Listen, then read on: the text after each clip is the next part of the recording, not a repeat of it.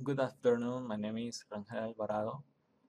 I will show you today how to start using your FRDM K64F using the Kinetis Design Studio with Processor Expert to create an application of blinking the RGB LED and trying to do some steps from debugging, and then we will finish with flashing the MCU unit.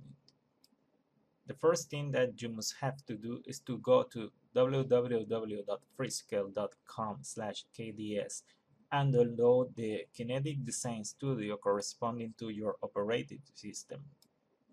On this example, I'm using the PNM Micro OpenSDA firmware. If you want to learn more about the OpenSDA firmware, please visit my webpage. There are the links and the right firmware that you must have to download to your embedded device or your FRDM K64F. Once installed, open the Kinetis Design Studio.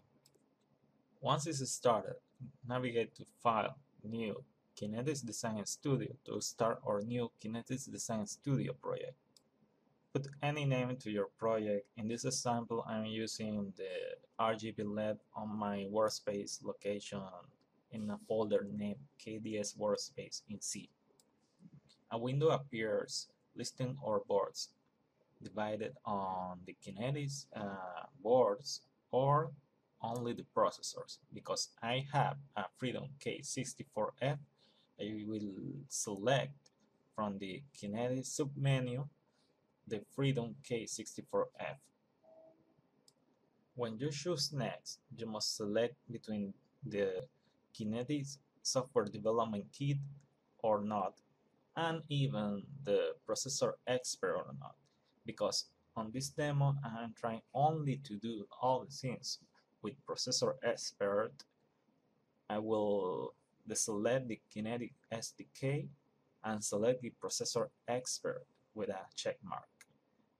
Another thing to note is that on the project mode, you must list it to have a standalone project. A standalone project means that you don't want to mix your current project files to another project, so we want to make it separate from the other project. After finishing defining your project, Kinetic Design Studio will generate all the files corresponding to your application.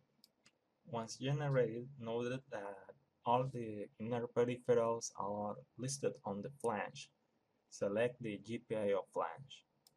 When you see Kinetis schematic documentation, you will note that the red LED is connected to the PTB22, the blue LED is connected to the PTB21, and the green LED is connected to the port PT26. List the PTB21 as the blue LED and the PTB22 as the red LED. Finish setting the green LED as PTE26 on port E.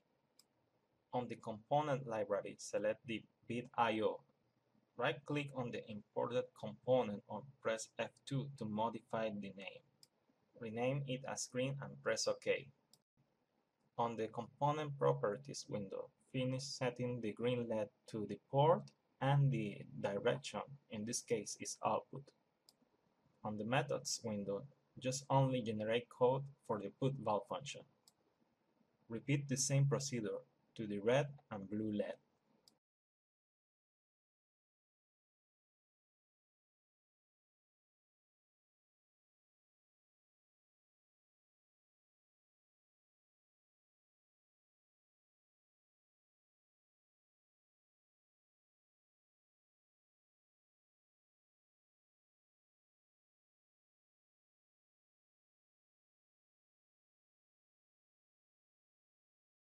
When you finish setting the pins, open the project and put over Processor Expert.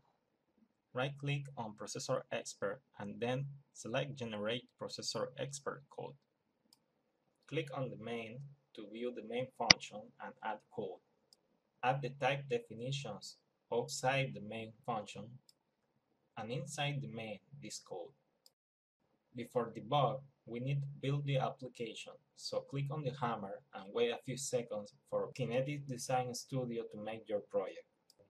To debug our application, click on the debug icon and on debug configurations, select the PE Micro Interface Debugging and click on the debugger plane. Use the interface OpenSDA Embed Debug from USB and check where is connected the OpenSDA. Click on debug and wait to open the perspective view. The perspective view will make a breakpoint on the first function on the main. On the debug mode, you can insert breakpoints, do step-by-step execution of functions, and explore or watch some variables to look if your code is executing okay or something is wrong. Click on Run and check your board. You must see the RGB LED blinking from one color to another. Now stop the execution of the debug mode and prepare to flash the device. Change from the debug perspective to the C++ perspective and do the next steps. Prepare to flash your device, selecting the wrong configuration and next flash from file. Once again, select the P&E Micro Interface Debugger. Click on Debugger. Use the same configuration as listed on this window and click on Flash the device. You will note that your application will be downloaded to your microcontroller.